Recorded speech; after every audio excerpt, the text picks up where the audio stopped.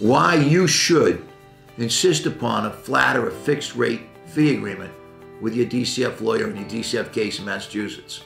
There are many reasons you should request and insist upon a flat or a fixed rate fee to pay for your entire DCF case. I want to begin by telling you a story about a woman that I was representing years and years ago. We'll call her Barbara. Barbara came into my office, and she came in at lunchtime. And I said, Barbara, do you like lunch? She says, I love lunch, Kevin. So she sat down, she had lunch with me. I said, Barbara, why are you here today? So Kevin, I wanted to talk to you. I said, well, I figured that, but about what? Oh, I wanted to talk about the case. I said, then why don't you call me? Why don't you email me?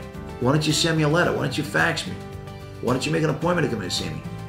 And she says, Kevin, I didn't call or email, I didn't fax, I didn't write a letter, and I didn't make an appointment to come in and see you because I didn't know whether it was important or not. And also, you'd be billing me. She was afraid to come see me, my most important asset, my client, because I'd be billing her.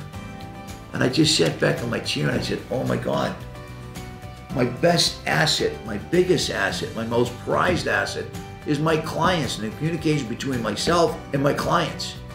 And my client's telling me point blank, I don't want to communicate with you, Attorney Seaver, because you're billing me. And I said, that's just crap. I'm not going to operate this way anymore. I need to hear from my clients. They must communicate with me and vice versa. I need to communicate with them. And so she told me information that day that won her case. It was so critical, so important. And she was afraid to tell me this information. That's crazy, okay? And I don't like to have the first name STU and last name PID as in stupid. And I learned right there then, no more hourly billing, no more. And very rarely do I do hourly billing. Don't do that. Don't do that. Now, why not do that? Well, let's break it down. The client is the most important thing on the case. A flat or a fixed rate, you pay one amount, and that's it. There's no more hassle, no more fighting, no more dilemmas about whether you're getting billed or not. So what does that do? Because your client is going to pick up the phone and call you whenever they need something or want something, and vice versa. I can call them. They will willingly take your call. It opens up communication, which is the most important thing in every relationship, especially as a lawyer-client, client-lawyer. And why you put a wall between you and your client with an hourly fee agreement where the client saying to himself, he's billing me every time they want to communicate with you, is insane. And it develops a natural conflict. A conflict is inherent in every case where it's an hourly billing.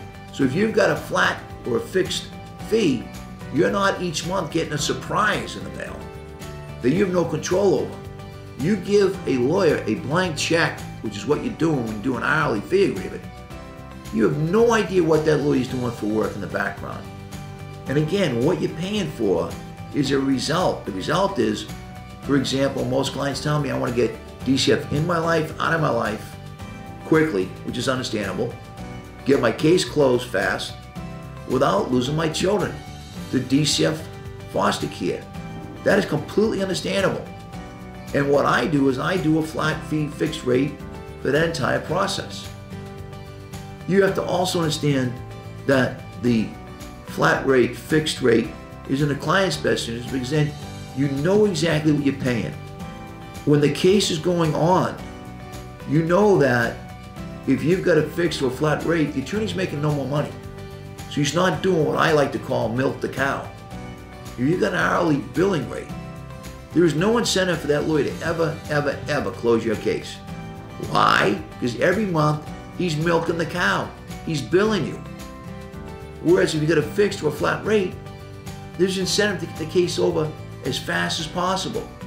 So you know in your heart, in your mind, your body, your soul, that if the case goes beyond what Attorney Seaver tells you it should go beyond, you know that I want the case closed. So I'm doing everything in my powers to get that case closed as quick, as fast as possible. There's no incentive for me to keep the case open. That's in the client's best interest, to get the case closed as quick, as fast as possible. No question about it. You also have the factor of with a fixed rate, the client has the ability to be able to budget his money with multiple optional installments. so that he can or she can pay for the representation. And many a client have told me that I love the fact that I can give them post-dated checks, and then every month or every 2 months, whenever the factor that we work out, they know what they're paying. They know exactly what they're paying. They're not getting surprises in the mail down the road.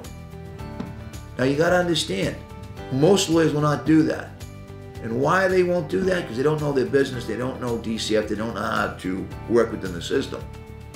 And that's why they're afraid to do a flat rate, a fixed rate. Because when you're a competent lawyer and you get great results, you have great confidence in yourself that you can get the case ended in a time frame that is correct for everybody. And you can bill accordingly to work with the client to make sure they're not being milked as a cow.